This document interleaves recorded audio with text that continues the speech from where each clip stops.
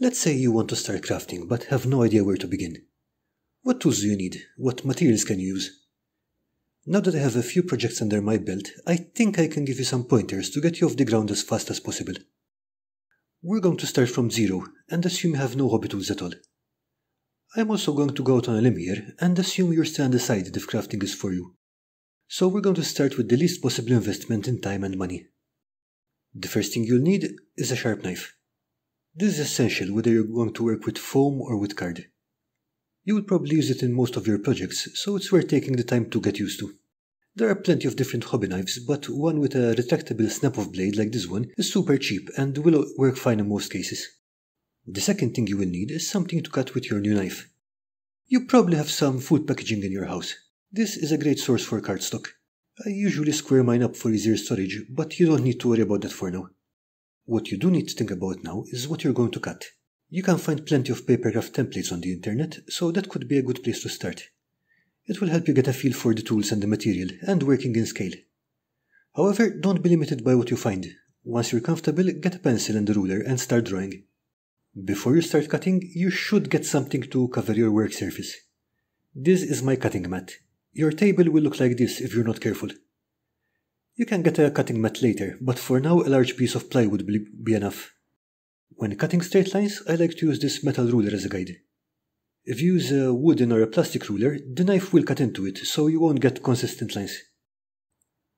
Now that you've got all your bits, you can glue them together. I like to use PVA glue for this, but you can really use any glue that will work on paper. Super glue and U-Hoo all work.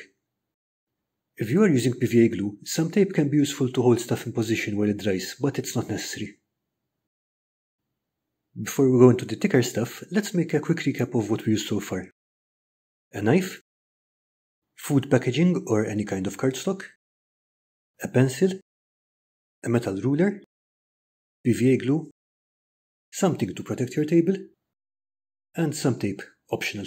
Now, one problem with card is that it doesn't really have a lot of thickness. That's fine when working with closed shapes like most buildings, but if you want some extra thickness or just want a deeper texture, it can be a bit limited. It's also harder to make refair shapes, so let's look at XPS foam next.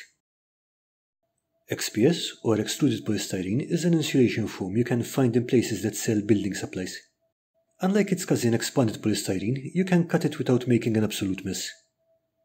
You can also carve it, glue chunks together, and texture it with a pencil or a ball of aluminum foil. You can also use drywall joint compound, speckle, or polyfiller to fill any gaps.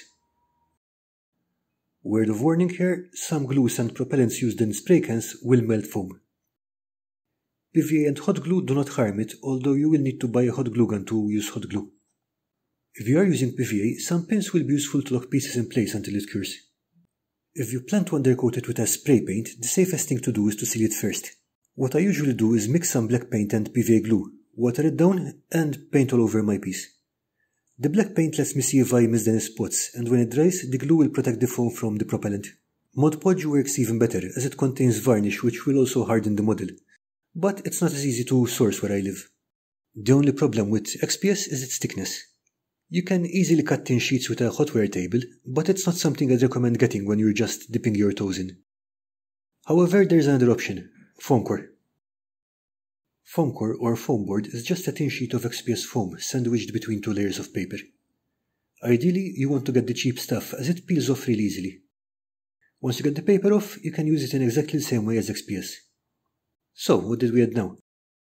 XPS foam or foam board, aluminum foil, polyfiller or joint compound, pins, black paint, and Mod Podge, optional. That should be enough to get you started. We're not going to go into painting and finishing today as that's a rabbit hole of its own. But if you get a taste for crafting, we can go into that another time.